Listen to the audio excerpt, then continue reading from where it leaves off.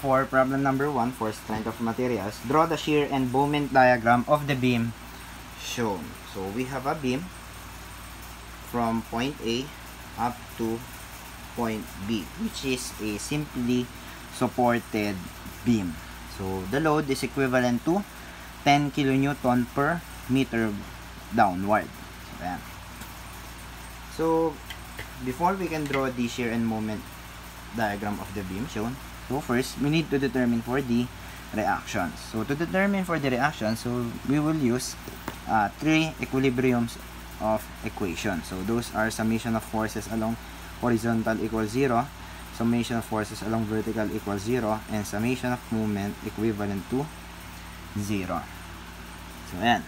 So to determine for the support reaction at A, so moment lang tayo sa B. So summation of moment at B equivalent to 0, clockwise positive.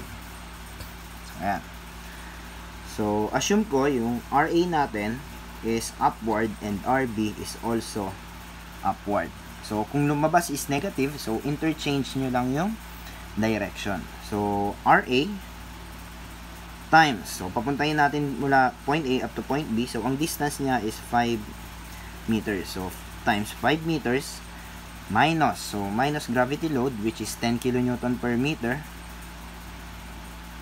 times, so times natin siya sa distance 5 meters, times yung centroid from midpoint up to point B. So midpoint up to point B is 2.5 meters, equivalent to 0. So RA natin equivalent to, so x times 5 minus 10 times 5 times 2.5 equivalent to 0. So RA natin is 25 kilonewtons. Then next, for support reaction at B, so summation of moment at A equals 0 tayo. So, papuntahin naman natin lahat sa point A. So clockwise positive pa rin. So RB natin, since counterclockwise, so negative RB times 5 meters minus or plus na, kasi papunta na clockwise na, di ba? Papunta na dito yung ating load.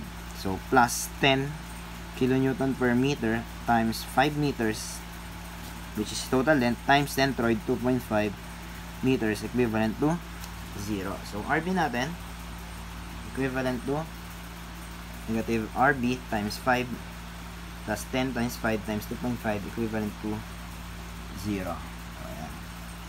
So RB natin is also 25 kilonewtons.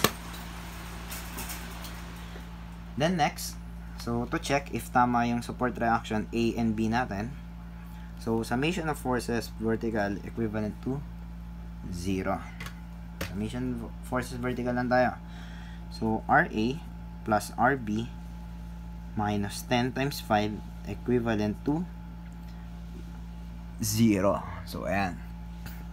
So RA plus RB is 50 minus 50, so 0 equivalent to 0. So it means tama yung ating values. Okay? Then next, so start na tayo mag-drawing ng shear and moment diagram. So before we can start to draw, so determine muna natin kung anong degree itong shape na to. So based from strength of materials, so kapag rectangle, so ang degree niyan is 0 degree. Then next, so pag nag plus 1 tayo ng degree, so ang first degree natin is triangle. So ayan. So sige, start tayo. So for the shear diagram, so shear diagram muna. So start tayo from left to right. So shear diagram natin, so RA, dito tayo mag-start. So meron tayong 25 kilonewtons, which is upward. So ito from 0 to 25. So ito na yung ating shear at point A, 25 kilonewtons. Then next, at point B, so meron din tayong upward na 25 kilonewtons. Pero di ba, ang sabi ko, start tayo from left to right. So ito, so isasama din natin siya yung load. So 25. So to determine for the shear at point B, so 25, so di ba meron tayong 25 minus itong pababa, which is 10 kN per meter. 10 times 5. So, ilan yung value? From point A up to point B. So, mula point A up to point B, meron tayong negative 25 kilonewtons. So, negative 25 kilonewtons. So, ayan. So, mula dito, negative 25, meron tayong support reaction at B, which is 25 kilonewton. So, negative 25 plus 25 equivalent to 0. So, ayan. So, dapat, babalik kayo sa 0 kapag meron kayong support sa both sides. So, ito na yung ating shear diagram. Okay na. Then, next, for the moment diagram. So, for the moment diagram, from left to right pa rin. However, so dito, kapag nag-zero yung ating shear sa shear diagram, so it means meron tayo ditong maximum or nandito na-allocate yung ating maximum moment. So, we need to determine kung gaano ba siyang alayo from point A up from point A or point B. So, determine natin kung anong distance to. So, tawagin natin siyang value of X. So, ayan. So, based from geometry, formula of a rectangle area is equivalent to base times height. So, base, then height. Tama, di ba? So, ito, rectangle yan. So, ang area natin, so, ang magiging area natin dyan is yung last shear. So, ano ba yung last shear natin mula dito? So, mula dito, ang last shear natin is 25 kilonewtons. So, it means 25 kilonewtons equivalent to, so, yung base natin is tawagin natin X. So, X times height. So, yung height natin is yung height natin is ito. So, ito. Itong load. So, 10 kilonewton per meter. So, ilan yung ating value for X? So, 25 divided by 10. So, X is equivalent to 2.5 meters. So, ibig sabihin, from support, ang location ng maximum moment natin is 2.5 meters. So, ayan. So, X value natin is 2.5 meters, which is true naman. So, assume nyo na lang, so, sa isang ruler, pag nag-apply kayo ng load sa gitna, so, ang maximum moment niya is nasa gitna. So, diba? Nandoon yung maximum deflection also. Then next, so for the moment diagram, so it means magmo-moment lang tayo dito sa 2.5 meters and sa support B. So at 2.5 meters, so moment tayo. Alright, ulit to. So, nasa na ba? Kita ba? Yes lang.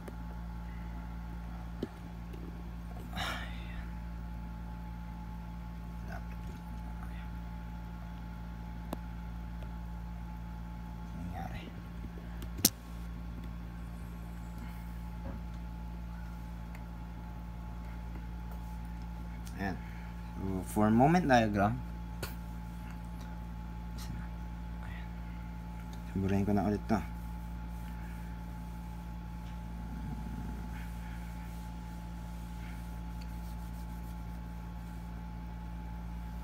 So, for the moment diagram, so, magmo-moment lang tayo at 2.5 meters. So, ayan.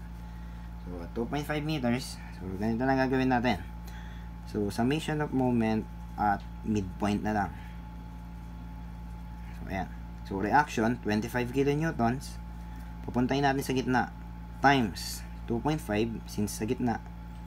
Minus, so, ito. So, itong load na yan, which is yung kalahati, 10 kilonewton per meter. Times 2.5 times centroid, which is 2.5 divided by 2 equals, so ilan yung ating moment at midpoint?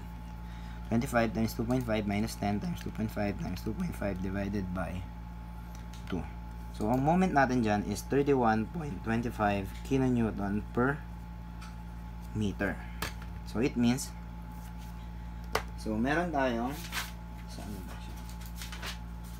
So ang magiging graph natin So, for load diagram, so, pakitake note lang to. So, for shear, so shear diagram and moment diagram. So, or mali pa na. So, for shear diagram and load moment diagram, so, ganito yung ating figure. So, ayan. So, increasing. Ito is increasing, then ito is decreasing. So, ito yung shear and moment. So, check natin dito sa shear diagram. So, based dito sa shear diagram, so, meron tayong decreasing. So, mula dito sa point A hanggang sa midpoint, nag-decrease yung load natin. So, pag chinek natin, so, decrease. So, ito yan. Tapos na tayo dito sa decrease, di ba? So, decrease. So, ang magiging graph natin for moment is ito. So, dapat malungkot. So, ito. So, ulitin natin. So, from point A up to midpoint, meron tayong decreasing value. So, dito tayo maglalay. So, pag dinrawing natin yung moment, so, dapat, ito na. So, malungkot. So, ang moment natin is 31.25